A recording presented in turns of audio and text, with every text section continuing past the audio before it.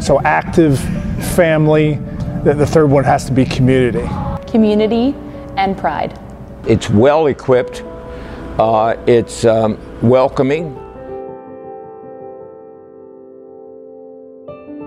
My routine is, first I walk 2 miles. I used to jog, but I don't jog anymore.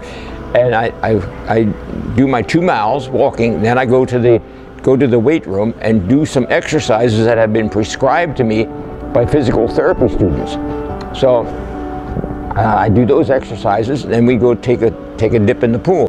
Yeah, and I enjoy the coffee afterwards. You know, getting together and you know, it really makes the exercise a lot easier. So, like I said, I've been here almost 2 years. I have an opportunity to work with you know, student athletes, coaches, community members. It's such a great atmosphere, and that's what turned me on after teaching for 30 years in a classroom. I wanted to be with people. I wanted to continue to be with athletes and around a sports and athletic and fitness atmosphere. It's kind of just like that central place on campus that people can come to kind of create a community. You'll see senior citizens getting together in the lounge, you know, after a workout and having you know, muffins and coffee. It's just a great atmosphere here.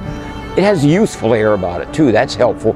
As you get older, you enjoy the energy that the youth have, and so just to be in there walking while the football team is working out makes me feel a bit younger. Helps kind of be a central location again, so that older people from the community can come in and watch us. We can get to know the people from the community.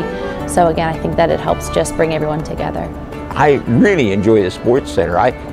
And the people here are so nice, and you know, and the athletic director Rick is a great guy, and the coaches, the football coaches they're just great people, and they make you feel right at home, and you want to return the favor, and you just want to be nice to them too. So these LVC people are just, well, they're just too nice.